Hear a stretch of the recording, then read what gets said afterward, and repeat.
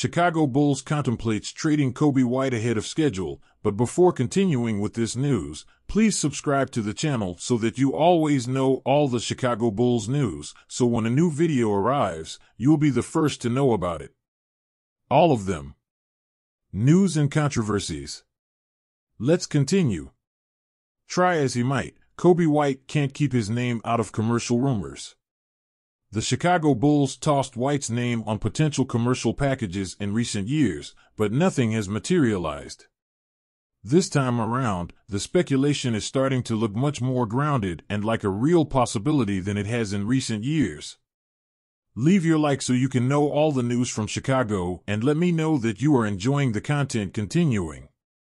A possible Coby White trade presents some interesting possibilities for the Chicago Bulls. A wealth of defensive talent has allowed Chicago the flexibility to tap into the market for a former draft pick.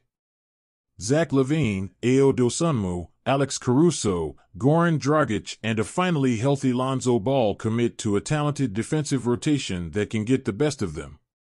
It's no wonder that a one-dimensional player like Coby is often considered little more than a luxury in attack. With more opportunities, there's no telling what kind of player White might become. One thing is for sure, however, is that he can't reach his full potential while buried behind LaVine and a whole host of quality actors. Fortunately for the Bulls, Scotto's report mentions a few other teams that have also had contract extension talks stalled.